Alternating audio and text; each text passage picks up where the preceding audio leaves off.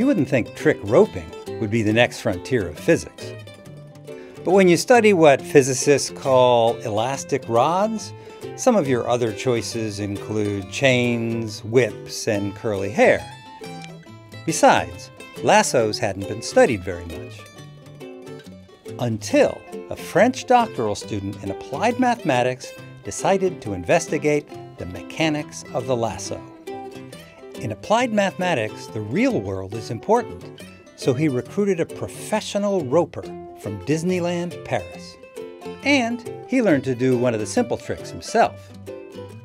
Then he analyzed the whole thing mathematically and even made a robot that could do the flat rope trick. Mostly what he found was what ropers already know. The flat rope trick is physically possible. But the real purpose was not to prove the obvious, but to understand the math that underlies the real world.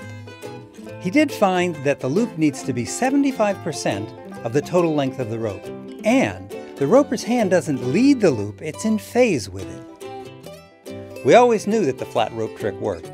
Now we know why at a level we'd never reached before.